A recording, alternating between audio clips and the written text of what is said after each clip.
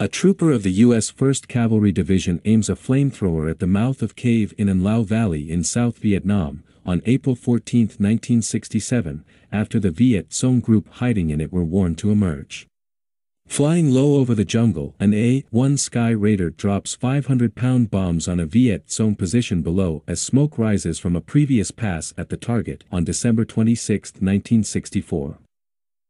A colossal bull's head from Persepolis during the reign of Xerxes 486 to 465 BCE. The head is 2 meters high and weighs 10 tons. The Castle Iceberg. This photo shows a man on a dog's sled in the foreground and a castle-shaped mountain of ice in the background during the British Antarctic expedition. Portrait of a man and a woman of the Harb tribe wearing traditional clothing and a married Muslim woman, right from Mecca. Hijaz, 1873, Ottoman Empire.